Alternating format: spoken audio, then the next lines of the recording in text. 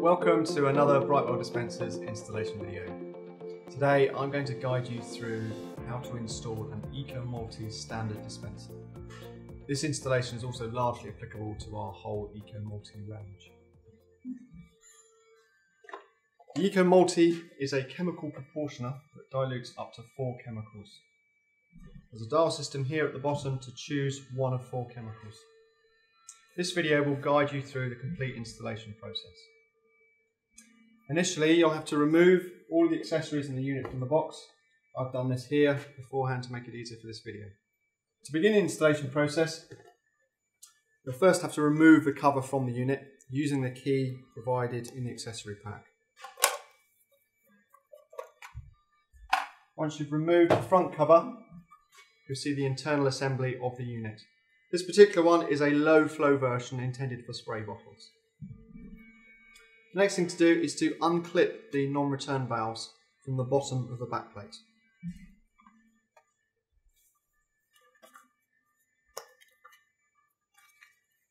Like so. Then you need to release these retaining clips within the backplate, and that will allow the internal assembly to come away. Like so. That leaves you with the backplate ready for the installation. So now I'm going to show you how to fix the dispenser to the wall. Screws and wall plugs are provided as part of the accessory pack. You'll notice in the backplate there is a handy spirit level. There are also multiple mounting holes to give you lots of options of where you need to drill. So you need to choose your drilling holes. You can do this using the backplate, or there is a drilling template provided with the instructions. Today I'm going to be using the backplate to determine my holes. I happen to have pre-drilled my holes already just to aid the speed of installation. The other thing you'll need to do if you're using it as a spray bottle version is to position the bottle bracket correctly at the back of the dispenser on this rib section. So I'm going to click that in place, ready to go. Then you'll need to use screw fixings on the bottle bracket to attach it securely to the wall.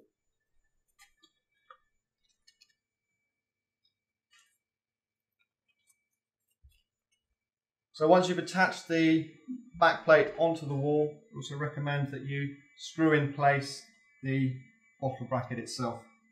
Then you can attach the foot plate onto the bottle bracket. The next thing you'll need to do is to decide on the direction of the water inlet. So this particular valve is set up to take the water inlet from the right of the dispenser. I'm going to change it so that it comes in from the left. To do this, you'll need to remove the retaining pins with some pliers. So these just pull off nice and simply, like so. Then you'll need to remove the end cap, which can be done with just a quick twist of a flat-bladed screwdriver, and then the water inlet on the other side, and then simply swap those over, replace the end cap, and replace the retaining pins.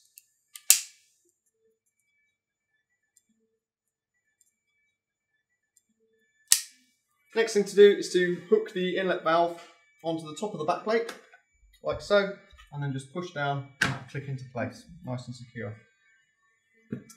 Now you need to adjust the dilution ratios that you wish to use with your chemicals. You will need to follow manufacturer's guidelines to determine the ratio of chemical to water that you wish to use. Once you've determined the ratio to use, you can refer to our reference guide provided as part of the instructions, and this will show you which dilution ratios correspond to which letters on the dilution pins. So what you'll need to do is pull out the dilution clips.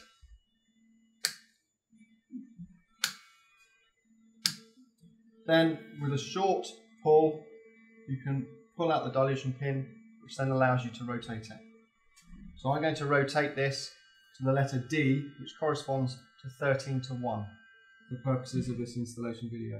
So once D is lined up with the indicator, I'll then push in the dilution pin. Then once that's done, I'll return the dilution clip, and that secures that in place. There are two options for chemical entry within the dispenser. Chemical entry can come from below or it can come from the sides. For this demonstration, we're going to do it from below. So to do that, you need to replace the non-return valves into the backplate, and you simply click in place in the brackets shown at the bottom. You need to be careful to line up the numbers 1, 2, 3 and 4 anti-clockwise on the dial assembly with numbers 1, 2, 3 and 4 from left to right on the backplate.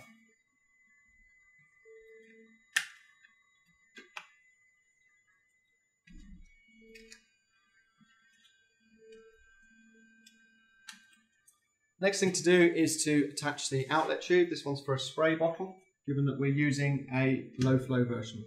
Obviously make sure the arrows are pointing downward. Should you be using a high flow version, you'll also need to consider whether you want to use the lock function. To do that, you'll need to remove the locking pin on the back of the cover. So the next step is to replace the front cover.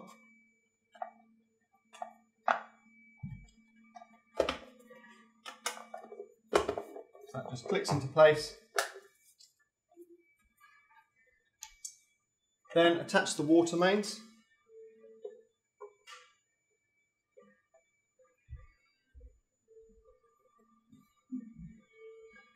Then we can attach our clear PVC tubes for chemical inlet.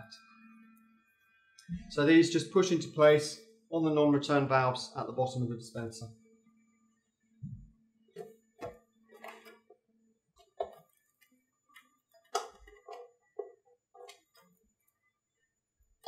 Then for each of the chemical inlet tubes, you need to attach a weight onto the tube and insert a foot filter at the bottom. Finally, using the pictograms supplied within the instructions, attach these to the front of the unit to correspond with the chemicals and the descriptions of the chemicals that you're using. So now we've added our chemical pictograms and we've connected up our chemicals. The water mains has been turned on and we're ready to test it. There we go.